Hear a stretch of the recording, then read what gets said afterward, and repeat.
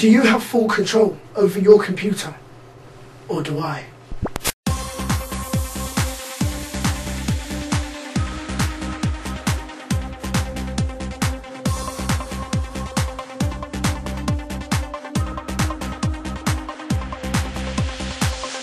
A hacker may break into a system just for the curiosity or simply for the challenge.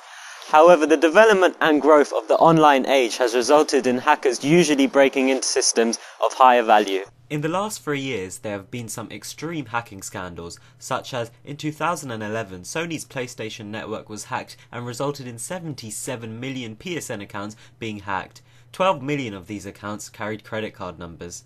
Also in 2011, Epsilon was hacked and caused millions of names and emails of customers to be exposed.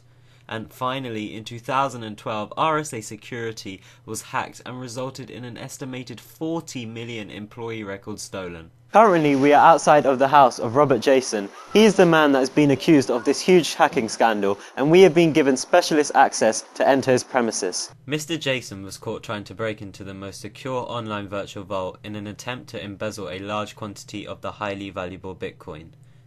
Police believe that they have had a stroke of luck, as evidence suggests that the self-taught hacker was conspiring to hack several other online systems in a string of devastating attacks on several large corporations.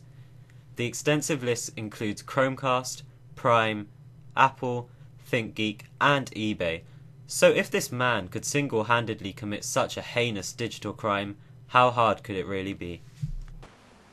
What do you, as head of security, do to ensure that the company's files and data are not hacked and accessed by an outsider?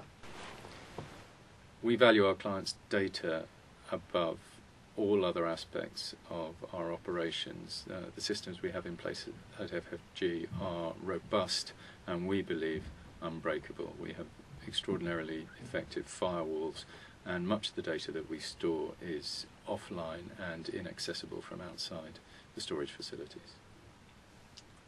Okay.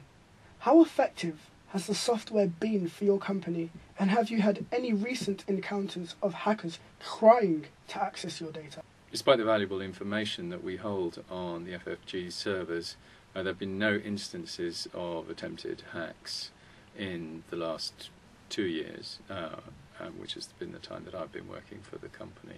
We do regular security checks to make sure that there are people monitoring any attacks that might be coming from outside our immediate remit. Thank you. This is TRC News reporting live from FFG Insurance Company. This is David Owusu-Afriye.